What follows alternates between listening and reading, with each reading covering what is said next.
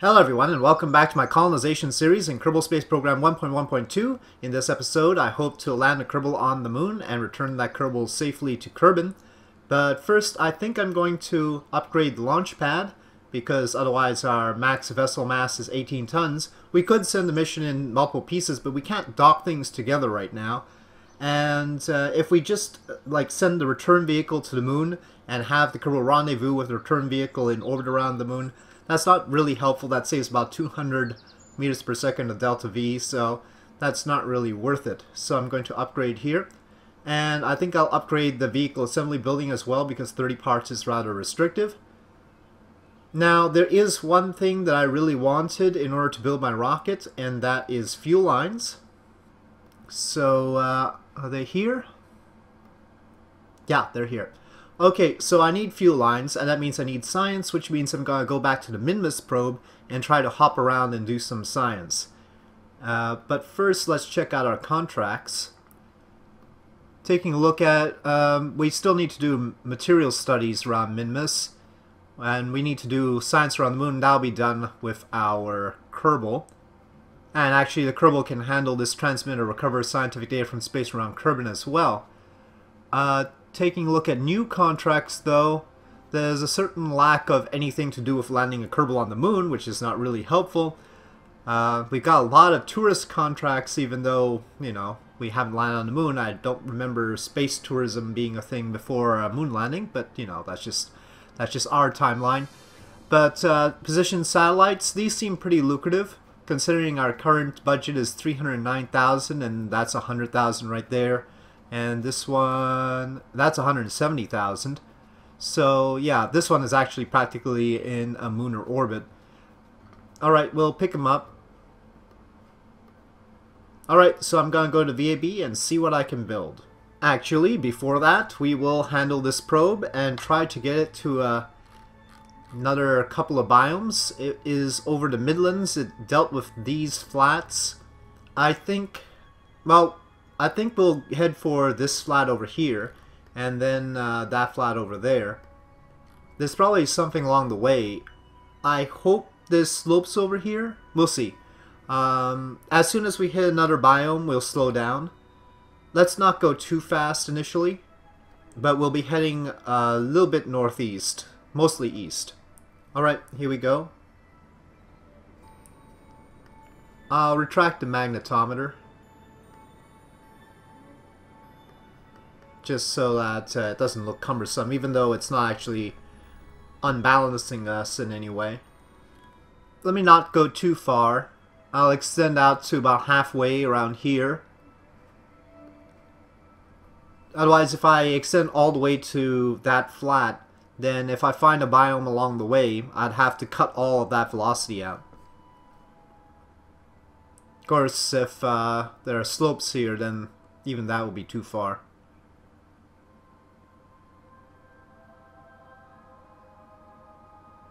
No? Okay. Maybe something else. Oh wait, there's slopes. So I'm just gotta kill my horizontal velocity and come straight down, so I'm assured of hitting that biome. Oh, wait. It's Midlands again. I don't know, those are pretty sharp slopes. I don't know if this probe would survive a landing there anyway. I guess I'll let it move on. It seems a little bit dangerous to land there. Oh wait, lowlands. Okay, lowlands are good. Maybe they're not so slopey. Okay, coming straight down as planned.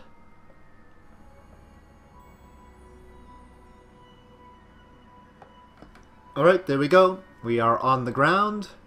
Let us log the magnetometer data. Transmit that. That's 25 science. We need 90 science. And we can transmit 20 from here. So the magnetometer plus the thermometer, we only need 2 biomes to get 90. So we'll do this one and then another one and then we'll be done.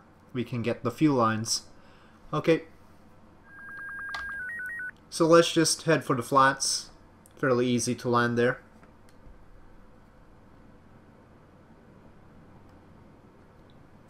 Now, one thing that I'm sort of missing is the ability to make conic or smooth cone procedural parts tanks.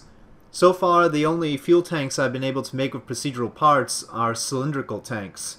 I don't know when I'm able to unlock the other shapes, and that's going to hamper the design a bit.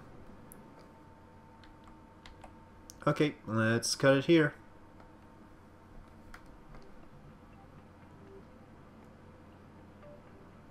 Okay, we are back on the ground again. Let us log the magnetometer data. Transmit. Log temperature data. This is just min-misses flats. So these are the general flats. There's also greater, lesser, and probably a few things in between. But anyway, here we go. Transmit that. And now we have 90 signs. Okay. So, the probe has done its job again. Still has 1,376 meters per second left, which is plenty.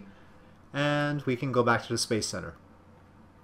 Okay, with that, fuel systems with the fuel lines will be unlocked. Maybe I'll get the other tank shapes. Probably not. I don't see conic tanks in here, so anyway.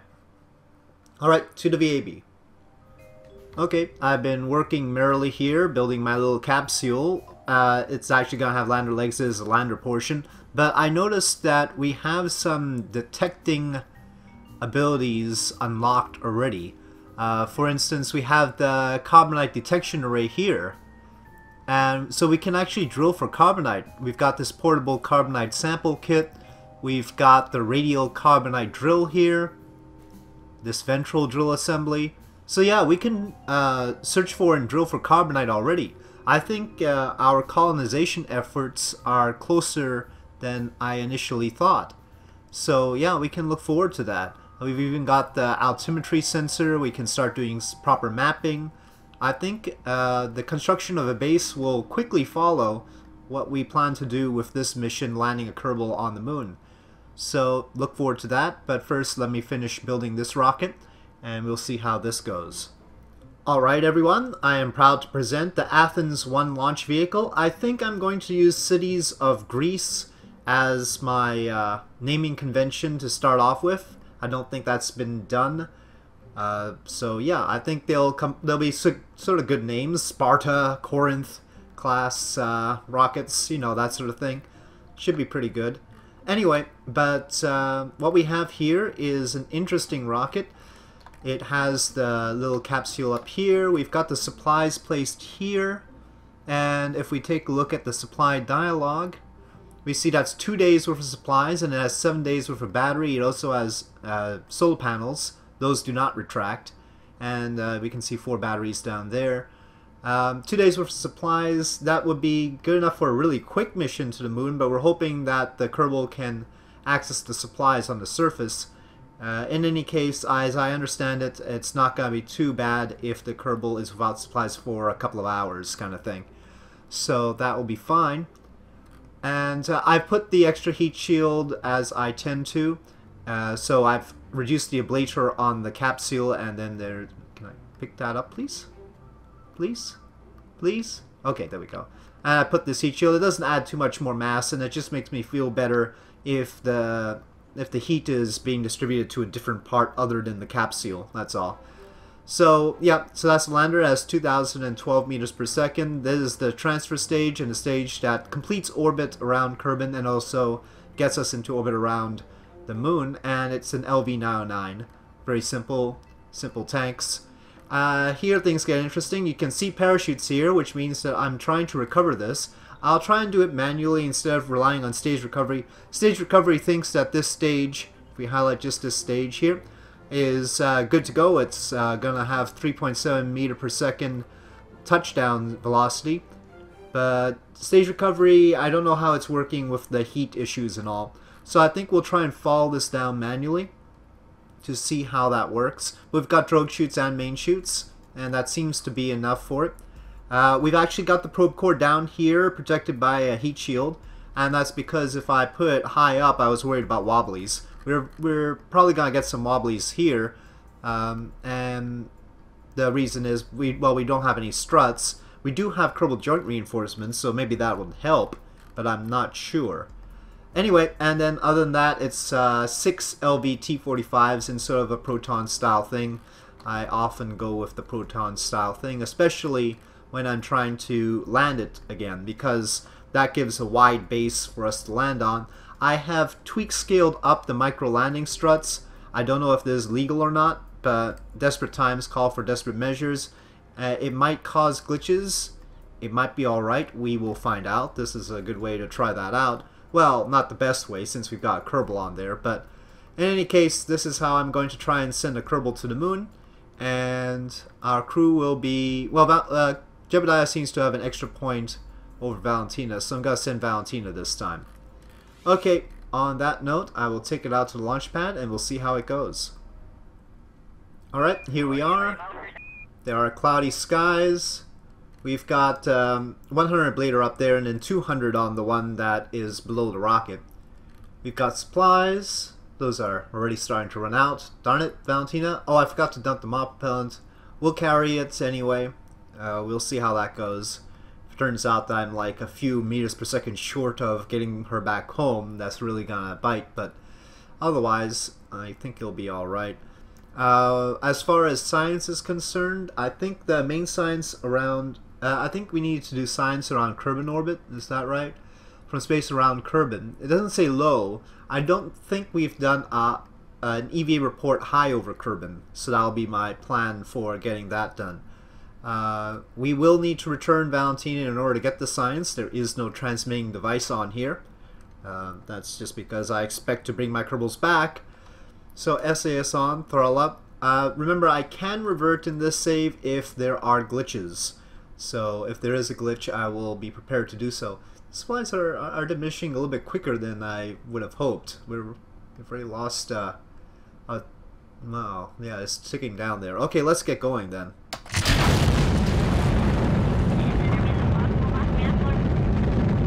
Lots of gimbal on this rocket, no fins though.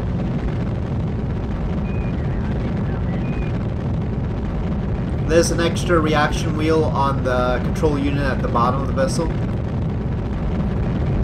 It'd probably be safer to control from there, incidentally. Let's say control from here. Less wiggle.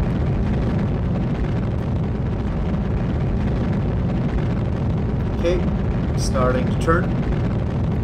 We will probably land this in the water, but we could try for the Eastern Peninsula. I'm still not trusting Smart ASS, especially with FAR. Prograde Vector doesn't seem to be wanting to come down to 45 degrees like I would like it to. Hopefully we're out of flip range now. Ooh, different color. Oh, very red like this, not so red like this. Interesting.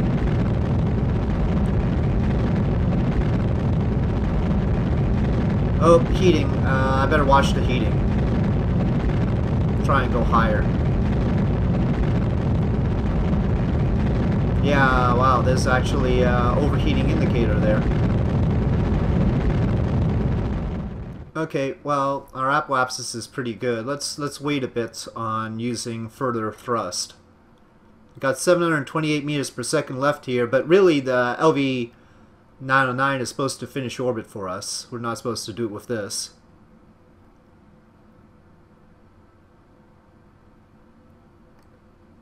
So we'll get the payload to orbit and then we'll switch back to this to follow it down.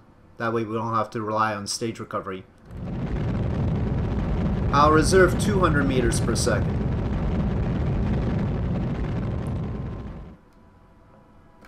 Alright. With that separation. Oh, that was a little bit glitchy looking. And ignition. Alright. Finishing orbit. I'm deliberately tilting down because I want to sort of finish orbit right here, rather than wait till apoapsis. I guess I can wait till apoapsis. The other stage will still have plenty of time. Okay, we have a good orbit. 130 by 100, let's call it. And now back to the other stage. Switch to. Okay, here we are with this one. 277 meters per second left after we dumped the payload.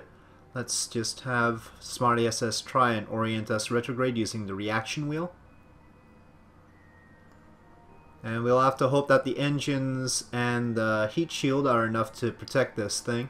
So those are the drogue chutes. Let's take a close look. Oh, those don't have the drogue chute texture though.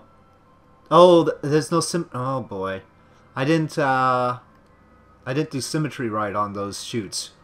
Shoot. Okay. Well, that's gonna not be so useful. Let me set those aside. We'll have... Oh, okay, that's actually... Alright, very confusing. Alright, we'll see about that. We'll just have this come down wherever it ends up. Actually, right now, Smart ASS is holding the retrograde fairly well. I think it's engine gimbling that has most of its trouble with. We're gonna be catching some serious heat here. Oh, the landing struts are overheating. Well, if they go, we can still potentially land on the engine bells. We're not really slowing down just yet. Oh, something higher up is exploding. Okay, wait. What was that? Stack decoupler. Well, actually, that's fine. And then the micro landing struts. That's right at the top. So that's not a problem. We still got our controller. Now a lot of things are overheating.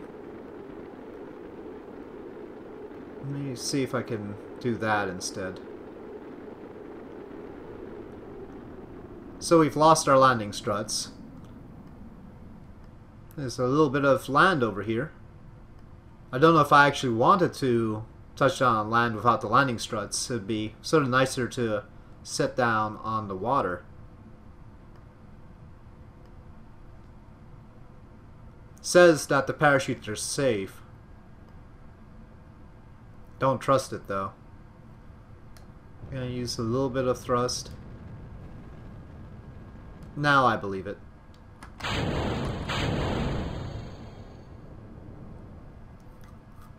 Now the other parachutes are uneven. One is a drogue chute, but the others aren't. Bit complicated. And the drogue chute has fully deployed already. But tweak scaling up the landing legs seems futile. It doesn't seem to help anything. We'll need landing struts with more heat protection. I'll even bring it to 2 meters per second. It'll help us dump some fuel anyway.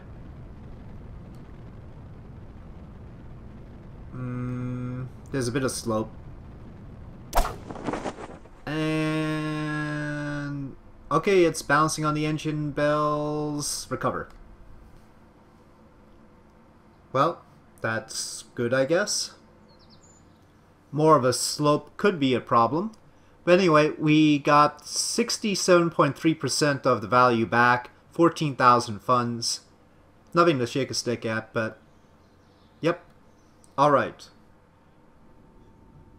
Alright, we are back with Valentina. It is thundering outside my window, leading to a rather ominous atmosphere. Perhaps you'll hear some of it, perhaps you won't. But I've already plotted our transfer to the moon there. I've tried to get it within a day. It's a day and 9 hours to periapsis, but that's the plot, and we will proceed. I think we should get the solar panels out.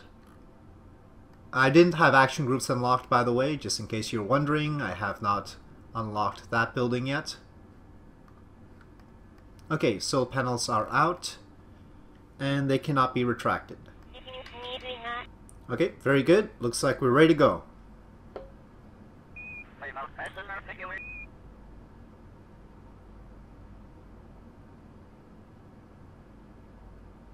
Interesting that the ablative shielding on the capsule itself is called ablative shielding, whereas the one on the heat shield is called ablator.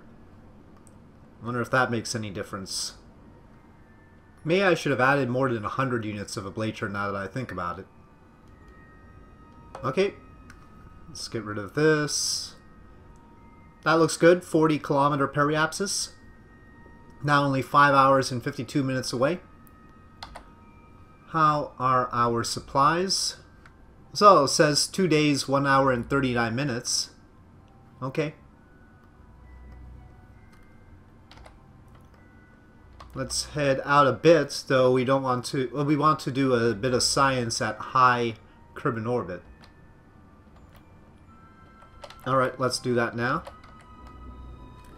Let's see... Oh, Alt F10... Rebuild ocean. Okay. So now, crew report. Okay. Keep experiment. Valentina EVA.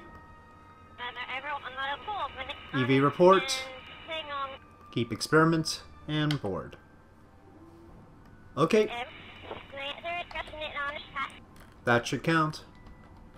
On to the moon.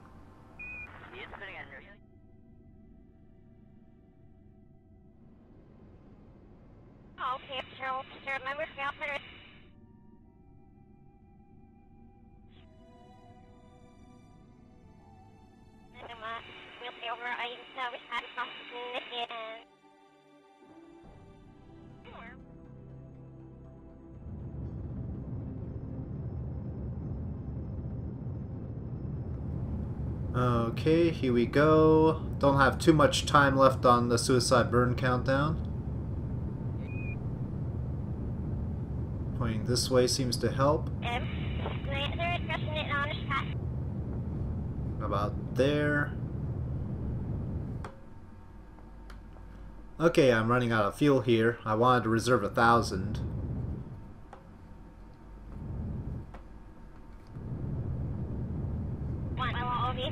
Okay, there we go. Okay, it is sort of an awkward camera angle.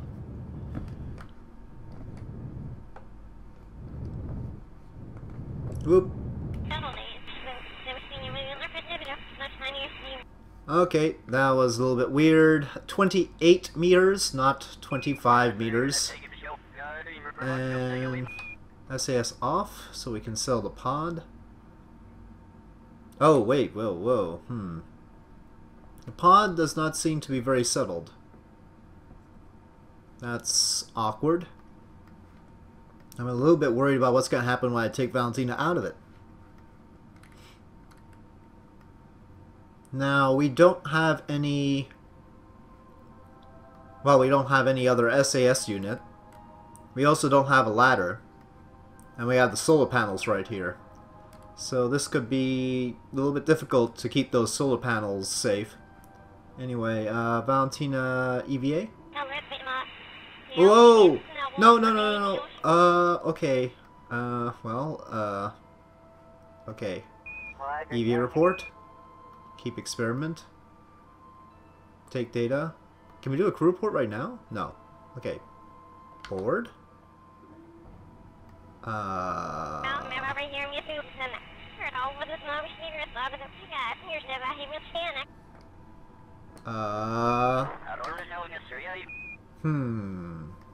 Okay. Great. Crew report. Keep data. So, do I have her plant a flag? Or, I mean, if she tries to use her EVA pack to get up here, it'll probably knock over the pod the way it's going right now. I think it's probably the tweak-scaled landing struts that are the problem. Well, I'm gonna quick save. This seems prudent. EVA.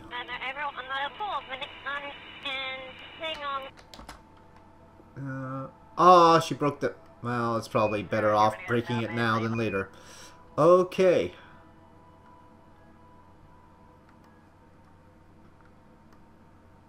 Well, now we've got some debris on the moon. Alright, EV report, keep, plant a flag.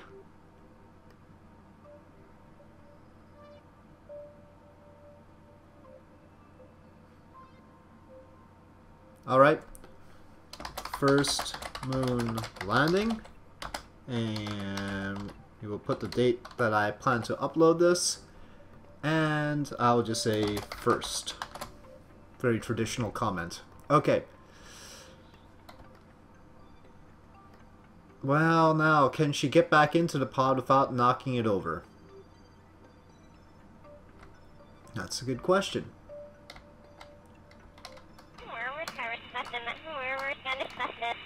Grab. Forward. Whew.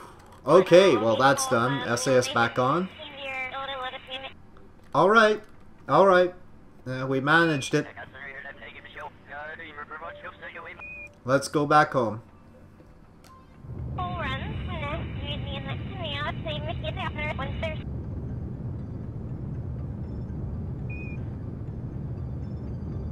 Oh, just in case I didn't mention it before, this is the rear guard liquid fuel engine.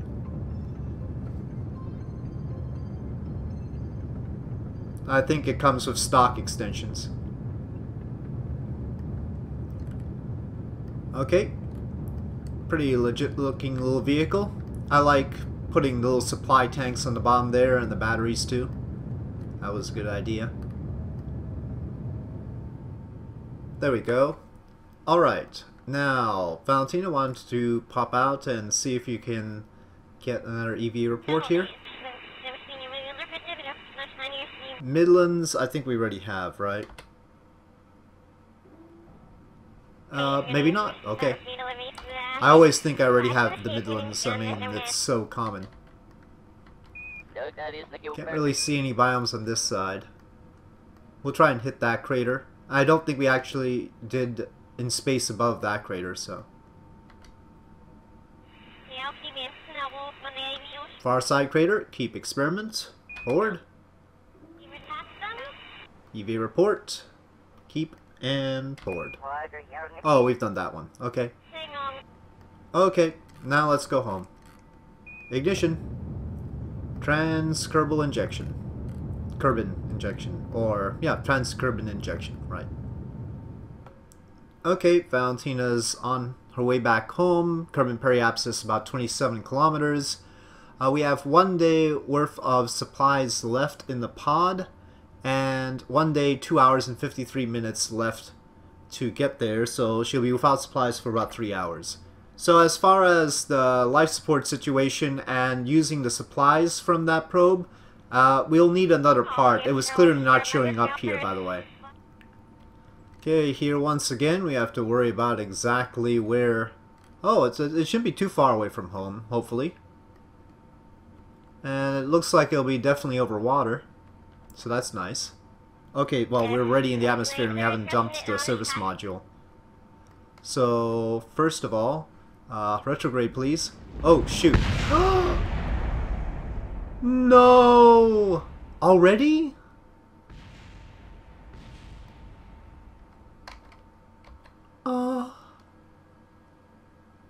Wow. I didn't realize it would go all pear-shaped. Like, we were only 66 kilometers and it was already going pear-shaped? Yeah, EVA. It says the command pod burned up from overheating. It has this weird other timestamp too.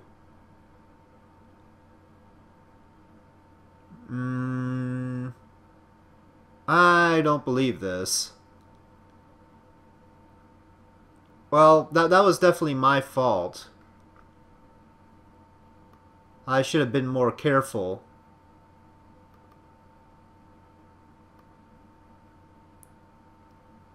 But under the circumstances, I think I want a redo on that. Okay, so Not normally what I would go about doing, but I'm not gonna have Valentina die in something like that. I just thought that the thin part of the atmosphere would be okay still, but apparently not. It seems like a sort of brick wall atmosphere coming back from... I mean, I don't know, maybe it's daily re-entry or far or something, I don't know. Okay, I'm gonna load the last quick save. Okay, 158 kilometers and descending quickly. Let's take the opportunity to slow down with the remaining fuel before we dump that module. Though we don't need to be exactly retrograde, we would like to make sure that our periapsis doesn't go down too much. Okay, that's it. 27 kilometer periapsis. Alright, set. There goes the service module. Now just us and the heat shield.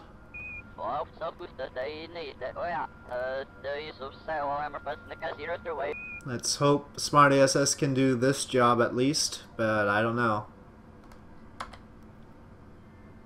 Where are we sending down this time? In the middle of nowhere. Probably on the other side of the world from the KSC. And we'll just have to hope for no bumpy terrain, but there's some of it heading up there.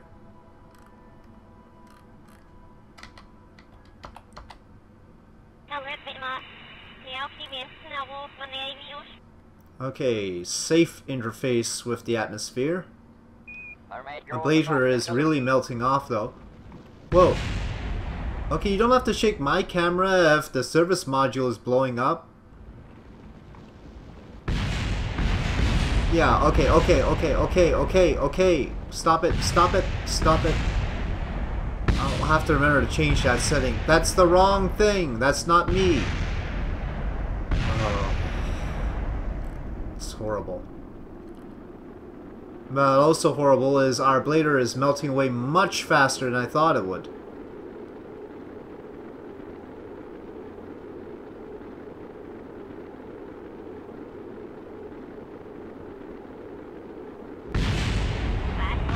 Oh!